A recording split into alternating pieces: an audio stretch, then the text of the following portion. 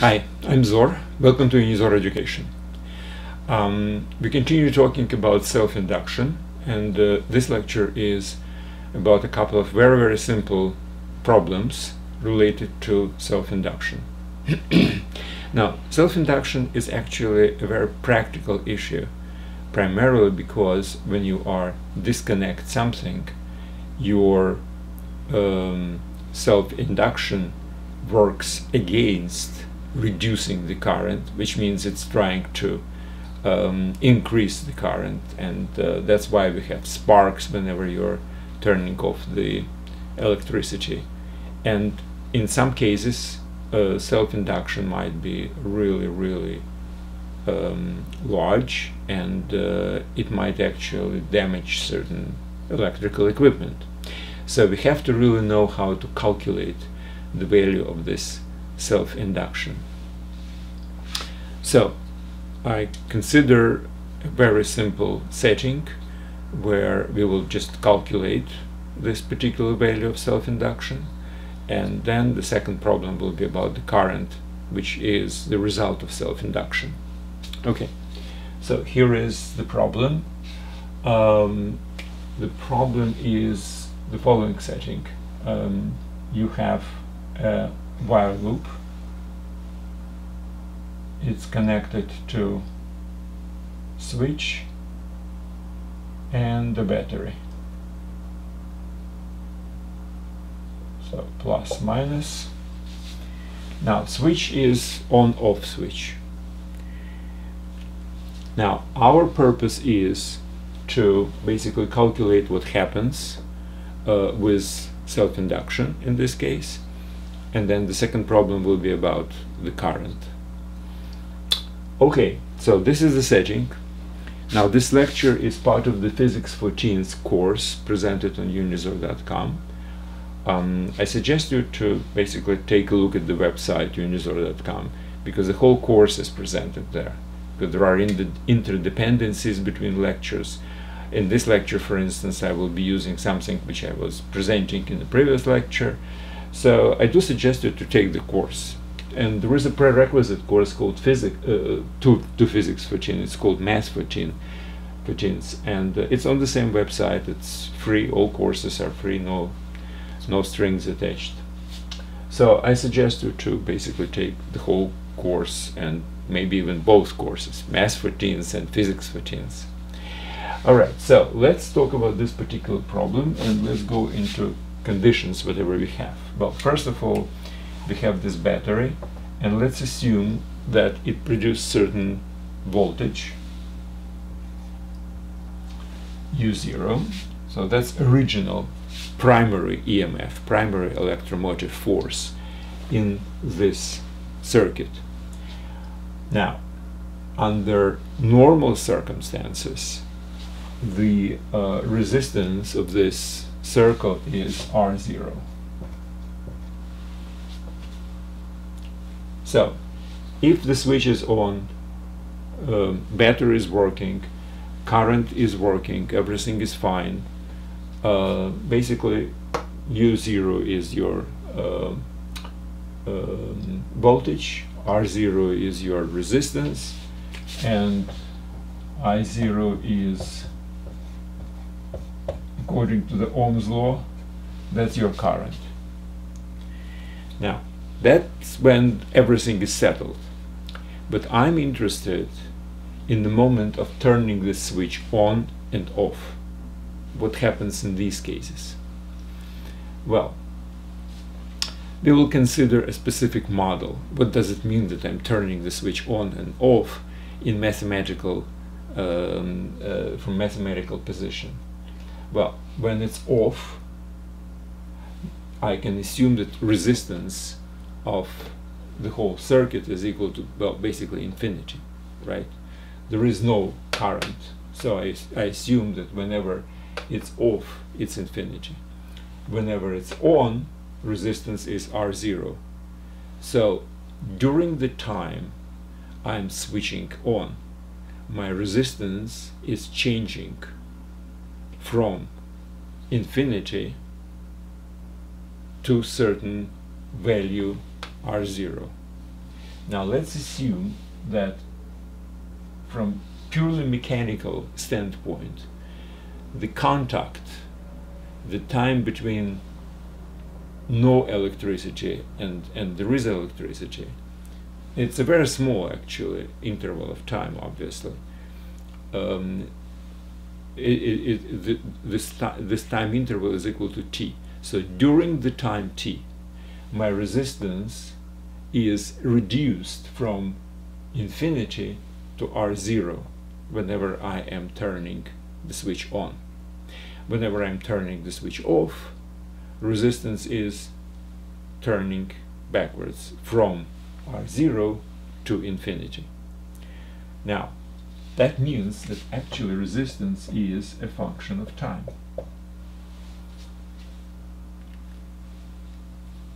Right? Now, time is changing on interval from 0 to time t. So from t is equal to 0 to t is equal to capital T, my resistance is changing when I'm switching on from infinity to R0, when I'm switching off from R0 to infinity. Okay, that's, we are trying to put some mathematics into this purely physical world. Well, it would be nice if I can express it as a formula, right? Because R of t is a function, so function should have certain relatively, preferably simple way. Well, I can come up with a very simple function which does exactly what I was talking about. Now, if it's on, that's R0 times t divided by t. If t is equal to 0, that's denominator, the whole thing is infinity. If t is equal to, and then as t is growing from 0 to capital T, my expression is, it's a hyperbola, right? It goes this way. It's diminishing from infinity to certain fixed value at lowercase t is equal to capital T. Now that will be t divided by t1, so it will be 0, R0 at t equals to t, right? So that's a simple formula. Now for off, there is practically the same simple formula.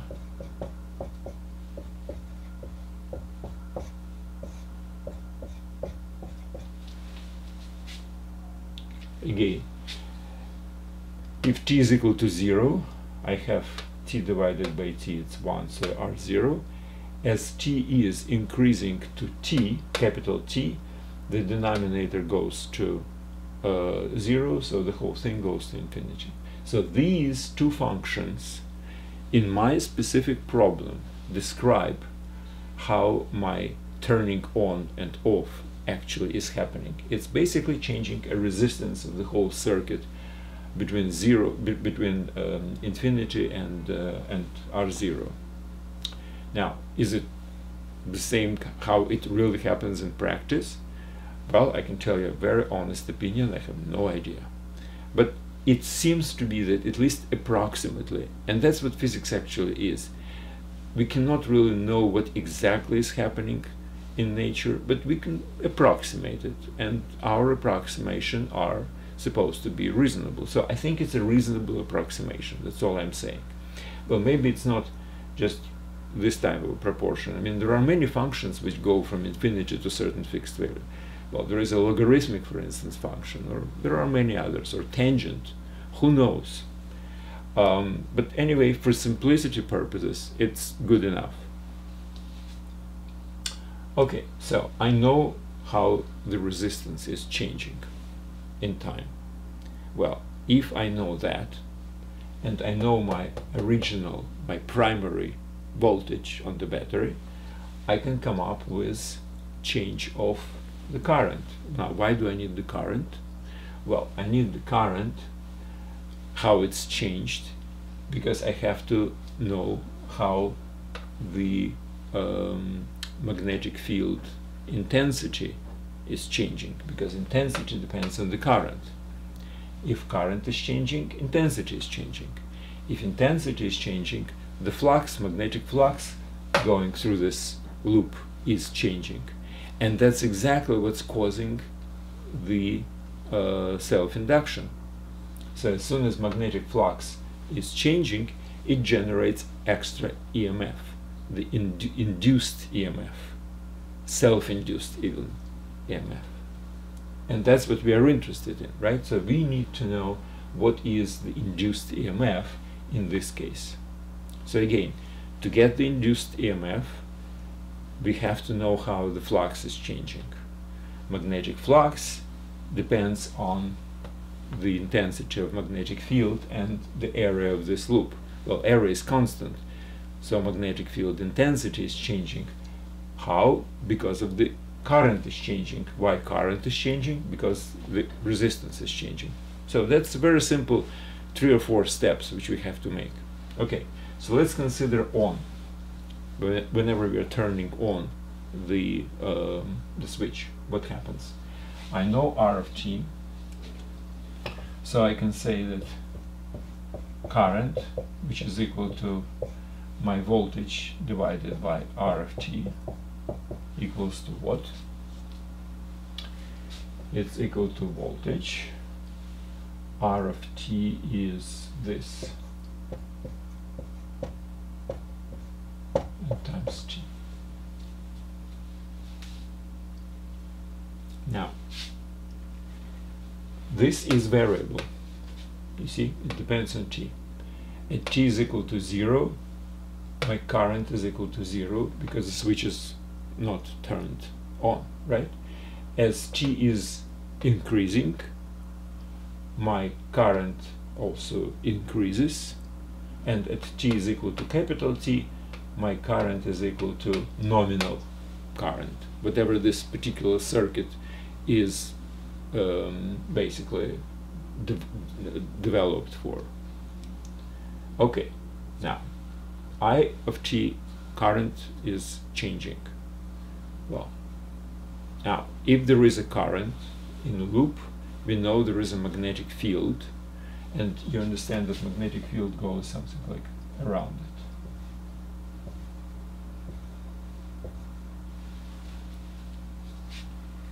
Well, obviously the direction depends on the direction of current. There is a right-hand rule, etc. Doesn't really matter right now. So there is a magnetic field, and inside this loop it goes perpendicularly to the surface of the board, right? Now, what is the value of the magnetic field intensity inside this thing? Now, in the center, we have already calculated in one of the previous lectures. Whenever we were talking about magnetism of current in a loop, I think that was the name of the lecture, we basically calculated, it's a very simple integration problem, and the result was that B of, now I put the dependency on the time because current depends on the time, it's equal to mu0 I of t divided by 2r, right? Where r is radius. Now, I have calculated this in the center of the loop. Now let me make another assumption, that if I will go to any other place, it will be the same. Well, it's a stretch, to tell you the truth, but it's a reasonable stretch.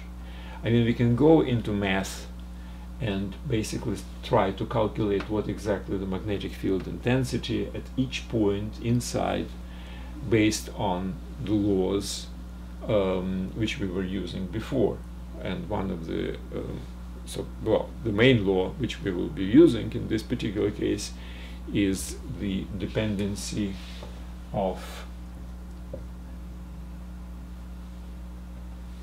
if this is the current and this is infinitesimal area, let's put it Gs of the current, then the magnetic field intensity at this point depends basically on the current and on this angle. So we can obviously calculate it. Now, in case of the center, the current is always perpendicular to the radius to the point to the radius to the center. So there is always perpendicularity here. So it's easy. If it's not in the center, it's not that easy. But again, we can go through calculations and we can show that it's maybe equal, maybe very close. In some ideal case, maybe it's even equal. I'm not sure. It's really not very easy to do, and I prefer basically, okay, let's just assume that the magnetic field intensity at every point is the same. Without the proof, it's just an assumption. And quite frankly, I just don't know if it's a true assumption. It looks like at least approximately true. Maybe it's true 100%. I don't know, and I didn't go through exercise of integration and basically finding out exactly. But let's assume. Now, so this is magnetic field intensity at every point inside this loop. So it's basically at any moment of time, I can always calculate the magnetic field flux, which goes through this loop. Flux is a product of intensity and the area of the loop in this particular case. So my flux, which is also a function of T, is equal to my magnetic field intensity times area of the circle, pi r square. Okay, so that's equal to mu 0 I of t. I will put this, which is u0 t divided by r0 t times 2r and times pi r square. Well, r will, so it will be pi r. Am I right? Let me check. Pi mu 0 u t r t. Okay, fine. That's what it is. Now, since I know the magnetic flux, I can basically determine very easily my induced EMF. If you remember, induced EMF, I will use it UI, I for induced. It's equal to minus first derivative of the flux by time. So it's a rate of change of the flux. So if flux is changing, there is an induced EMF. If flux is not a function of t, if flux is constant, then there is no induced EMF. So whenever this switch is on after the time t, when it's really solid on, we have a direct current which is constant, which is equal to this one. If it's a constant direct current, there is no dependency on time in the magnetic field intensity, and there is no dependency on time here with magnetic flux, and derivative will be 0, so there will be no induced EMF. So induced EMF is generated only during this relatively small interval of time when the switch is really turning on, not yet turned completely. So this minuscule amount of time, it's like 10 to minus whatever degree of second, this thing is happening, and then it doesn't really happen anymore. Well, in this case, since I have assumed a relatively simple dependency of the resistance by time, I have a relatively simple function. Dependency on t is basically a linear dependency, and all I have to do is just to take a derivative from the linear function, and this is definitely minus mu 0 pi u0 r divided by 2r0 t. I just changed the sequence. And this is my induced EMF. Now the switch is turning on. My induced EMF is negative. It's reducing the original EMF. So whenever I'm trying to increase the current in the circuit, my induced EMF works against my primary one. It doesn't really let me to increase as fast as it probably would be. Okay? So this is my induced EMF for the case when I'm turning the switch on. Okay, now let's go and turn to the switching off situation. What happens in this case? Well, in this case, R of t is slightly different, right?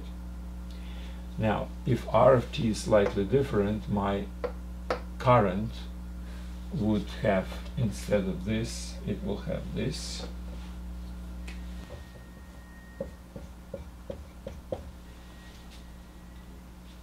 Now, my magnetic field intensity is this, my flux is this, so all I have to do, I have to change this to T minus T. And what happens with my derivative? Well, I have to multiply by derivative of the inner function, which is T minus T, and derivative is -1, so in this particular case I have plus. So the absolute value when I'm switching off is exactly the same as when I'm switching on, but it's positive, which means when I'm trying to reduce the current, my induced EMF is trying to bump it up. It prevents actually to reduce the current to 0, which means it prolongs the this agony of electric current. Whenever it's basically dying, it's trying to prolong it a little bit more, put some more life in it. Question is how much life. We don't want that to be too much, because then it would overload our electric equipment, whatever is on this circuit, right? And that would be the subject of my second problem. So the first problem is done, basically. We have this expression as the magnetic, as the induced EMF produced by switching off and on. If on, it's negative, if it's off, it's positive. Now I have to use all these calculations somehow for basically determining how strong that induced EMF actually is. Now, my purpose is not to overload the circuit. So my second problem is the following. I would like to know, now, by the way, you have to really understand that if T is small, the smaller T is, let's put it this way, the bigger EMF, induced EMF, is generated. So the shorter my time when the switch is turning off, and off is actually more important than on, because on we are just reducing the current, with on we are increasing the current, so that's dangerous. So if my T is very small, then this thing might be very big. So the more abruptly, the faster I'm switching off, the greater EMF induced EMF is really developed in the circuit. So that's why it's very important, especially in cases when you have really large loads and big voltage, etc., etc. Big voltage, you see, if voltage is very big, that might actually be a problem. So it's very important to reduce this current slowly, So it's not just abruptly cut off the electricity. It would be nice if you gradually do this. That's why on the very large installations, whenever you have switches, large I mean in terms of current it consumes, whenever you have these switches, switches are not really like electric switch you have in a room. They are really very, very slowly changing the current down to zero when you are switching off, to prevent sudden growth in the induced EMF. And that's why whenever there is some kind of a I don't know, breakage in electrical equipment in big installations, that's dangerous for all the electrical equipment, because the current might actually have a spike, and spike might kill actually the electric equipment. So my purpose is, what is the minimum T when it's really safe? Now, what does it mean safe? Well, that's just my definition of safe.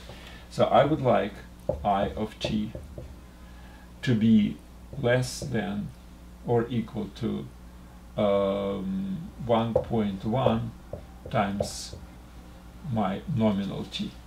So nominal t is what the circuit is basically developed for. I don't want more than 10% increase, so it's 1.1 multiplied by this nominal. I don't want I of t to exceed this value. So question is, what is my minimum t, my minimum time during which I am switching to satisfy this condition? Okay, so basically we have to find out the t when this is equal to 1.1 of I0. Not this one, I'm sorry, that's the electromotive force. So we need the total voltage. This is the total voltage, right? The original plus induced. And this is the constant, by the way. It doesn't depend on time. This induced EMF depends only on these parameters, which are constant. So this is my total voltage. If I will divide it by resistance, I will get my real current in the circuit, right? Okay.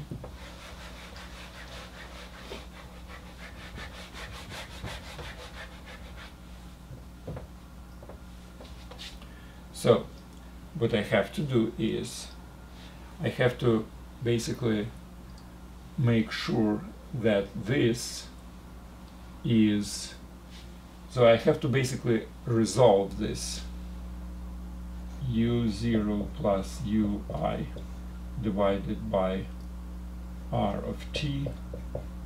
It's equal to 1.1 times u0 divided by r0.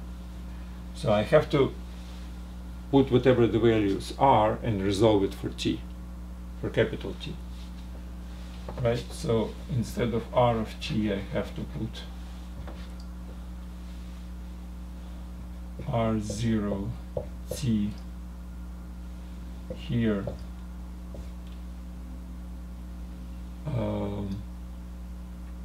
Well, in this particular case, I'm interested only.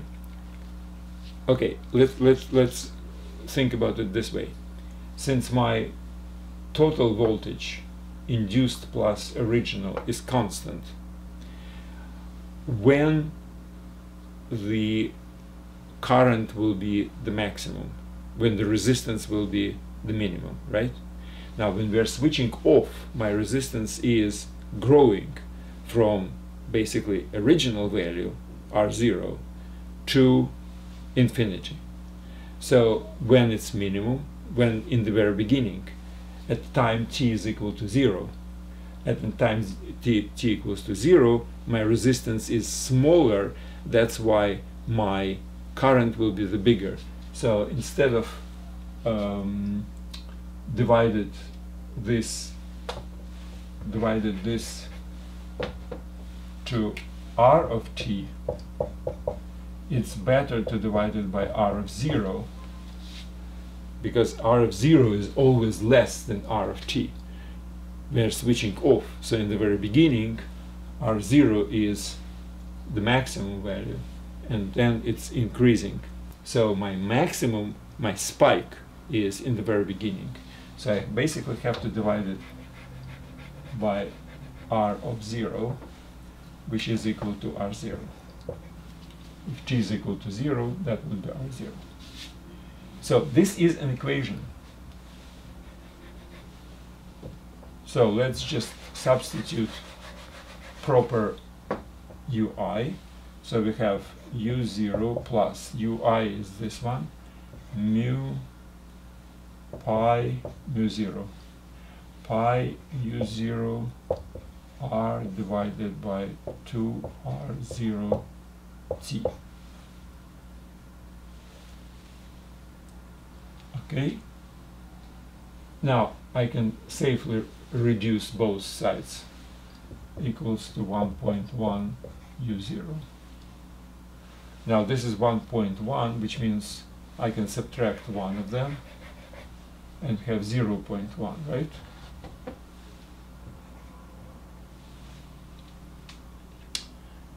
And this is very simply to resolve by t.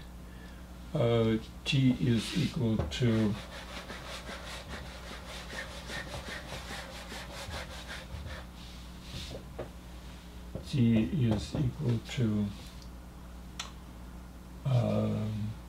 mu0 pi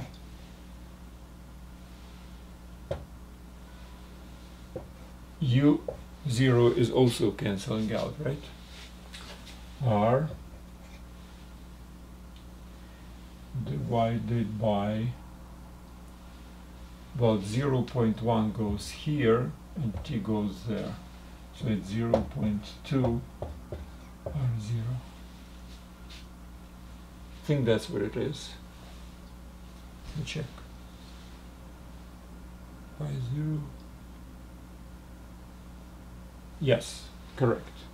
So this is the minimum value during which my switch should work if I don't want to exceed 10% of the original current. So it depends basically only on the initial resistance of the circuit and the radius of this loop. Well, that's what it is. This is a T minimum. It should be at least this or greater. If it's greater, it would be slower, slower process, less EMF would be induced. Now, as far as what exactly this value is, now you know that every lecture on Unizor.com has comments, notes, whatever. It's like a textbook basically. Whatever I'm saying right now is presented in a textual format. And I ended up with some calculation for some practical numbers. And for those practical numbers, I mean real practical numbers, I've got T minimum approximately 10 to the minus 8 of a second, which is a very, very small value. So that's the minimum value. Now, most of the switches which manufactured, you know, for regular purposes are not as fast. Now, at least the smaller ones maybe really are something on this level, but they don't really generate big spikes. And the bigger ones are designed specifically to do it slowly. So it's definitely time is greater, and that prevents destructive spikes in the current. So if you read the notes for this lecture, which I always recommend you to do, you will see what kind of a practical values I substitute for these numbers. Mu is a very small actually thing, and these are just got something, whatever seemed to be reasonable to me. All right, so that's it for today. Thank you very much. I recommend you to again, recommend you to take the whole course and even start with a Math for Teens. But this lecture, read the notes. It's very interesting to read again whatever you have, listened to once, and pay attention to these numbers, the calculation. They're kind of educational. All right, thank you very much and good luck.